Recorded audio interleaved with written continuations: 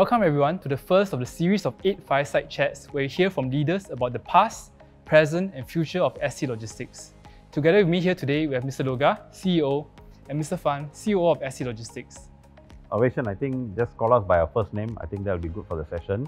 By the way, congratulations for being awarded the Toll Graduate of the Year. Well done to you. Yeah, thank you so much, Loga. I think I really couldn't have done it without the guidance of yourself, Mr. Fan, and the managers and colleagues I've made along the way. And I think I've definitely made the right choice so far to join ST Logistics because it's a really forward-looking company. Every time I walk past the warehouses, there's a lot of automation, automated machinery, and it just really makes me feel privileged to be in such a forward-looking organization. Sorry, Wei Sheng, I got to interrupt you here. That's not how we started. In fact, we started from a very humble beginning. So all this concrete warehouse equipped with technology is something that we dare not even dream of. What we used to work with is in all those storehouse sheds, where you have a zinc roof and a zinc wall. So Wei Sheng, I think you should ask Fan more questions because he's a veteran in the company for 30 years. Wow. So he has a lot of history and knowledge about the company from the beginning, right? So I'm a useful piece of furniture here. Hope that I'm not three-legged, but where I can contribute to share the experience and the true story that what ST Logistics been through. I'll be glad to share it in this session with you.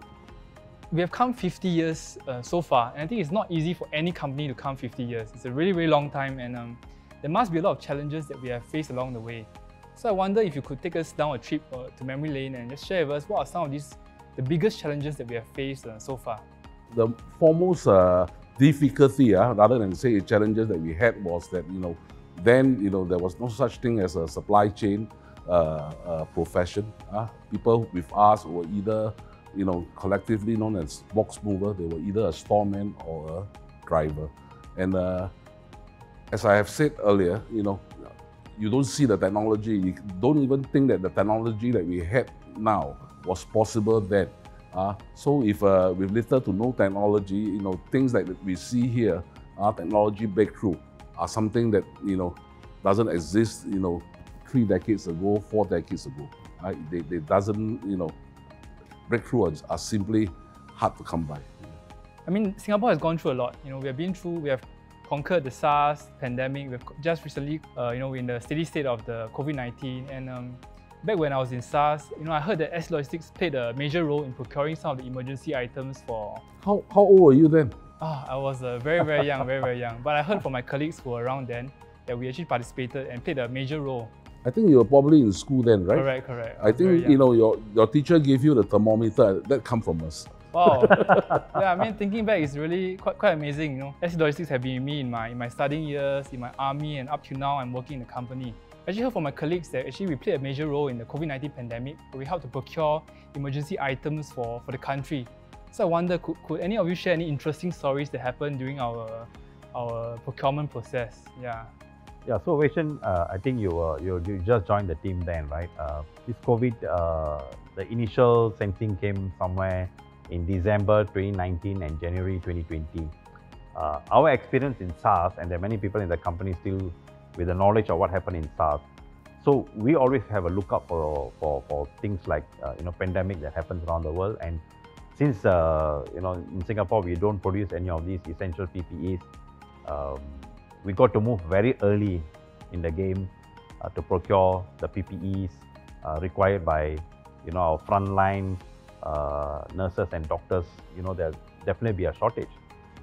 You would have seen in some of the advanced countries how nurses and doctors didn't even have basic PPE to protect themselves in order to attend to the patients. But in Singapore, I think we are very fortunate that we have a group of people who understand this, working with the ministry, with the healthcare service providers to bring in very early, very quickly, very early, very fast to equip ourselves sufficiently for the long haul. So our experience in SARS, I think, came in very handy for us to respond to this crisis, and I'm glad that our people stood up to and support the national effort for this pandemic. These lessons will hold us very well for the future, just like the lessons of SARS and how we responded helped us to tie over this period. So I wonder, Mr. Fan, do you have any other interesting stories that you could share with me, perhaps of a memorable event that we played a major role in for Singapore? Yeah. Certainly, all of us were sad, very sad, the demise of our founding father, Lee Kuan Yew. So, even, for that national level mourning, our event logistic capability came into play. And that is also where we actually broke the local record. I mean, that is maintained by me and not by any other body, is that we lay the longest barricade during the funeral procession of Lee Kuan Yew. Wow, that's a really interesting piece of trivia that I would never have known had I not asked you the question. Yeah. So the other interesting story that I like to say is that, that again another national event, and that happened to be the GE, General Election. The GE happened at the same time when, the Chinese had the Hungry Ghost Festival. And tentage are much sought after during Hungry Ghost Festival. At the same time, we need a lot of tentages to support the GE, and how we actually came up with the innovation to use containers instead of tentages when, nationally we are facing a shortage to have two events running concurrently. Yeah, thank you so much, Fan, for sharing these really interesting stories. So we have spoken a little bit about the past and the present. So perhaps now would be a good time to talk about the future of STL. So right now we live in very uncertain times, but we have been doing well. So may I just ask, what are the future challenges that you foresee we face ahead, and how do we ensure that we continue having a good, strong business? Yeah. So Vishen, one of the things I think the company is focusing is a lot more on holistic development of the company. And one of the things that come to my mind is about sustainability, right? The current generation, the previous generation have used enough resources from the world, but I think we should leave enough for the future generations also to enjoy what we have enjoyed in the past. So the focus of the company will be a lot on sustainability and environmental impact and things like that. Those will be the important areas of focus. And Fan, do you want to add anything? Yeah, so at the business front, I think sustainability, of course, is a global concern for all. And to all business, it can be a liability because you will have to do things differently, something that you are not used to, as what you practiced in the past. For example, you use an EV, you have to put in a lot of money to invest. So what myself and Loga, have actually looked at these challenges and say that, we are actually very determined to turn this liability to an opportunity. For example, in time to come, the customer who engage us would like to see us do the same or more with a lesser carbon footprint. For example, the EV, will help to do that.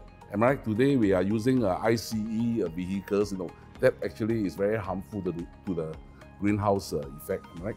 So, back to the point, this can be deemed an opportunity for us.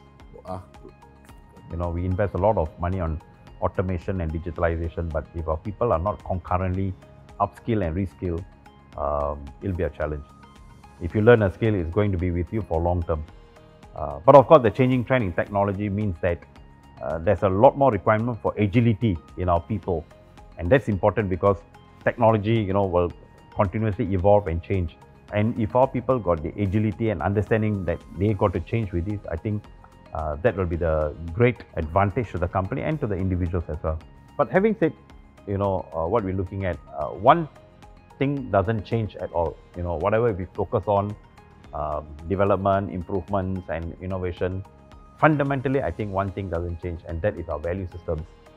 How we look at things, how we should respond to crises, our 24/7 response, our DNA, our attitude towards serving the national effort, and Singapore being center of everything that we do. That fundamentally doesn't change, and that is important. And I think that will help us to continue, serving our nation in the best possible manner, perhaps the next 50 years. When I hear what Loga say, actually now it links. Everything seems to have a connection.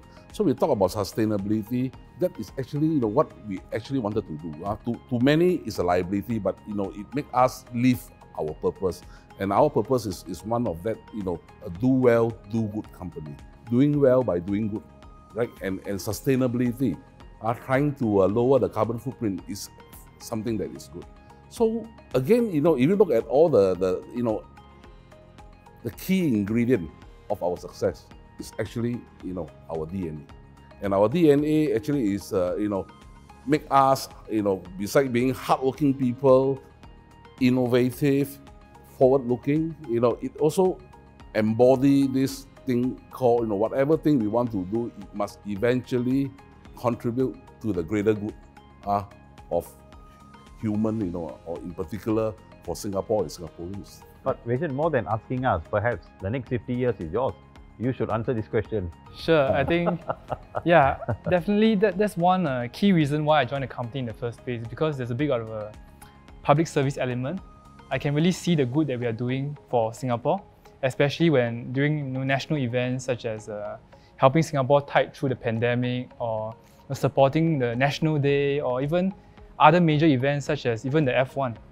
So I really feel fortunate to be in a company that's doing good for Singapore and for the world in general, because we are trying to cut down and trying to lead some of these sustainability efforts in the supply chain industry. So yeah, I'm really looking forward to the years ahead for STL. Yeah.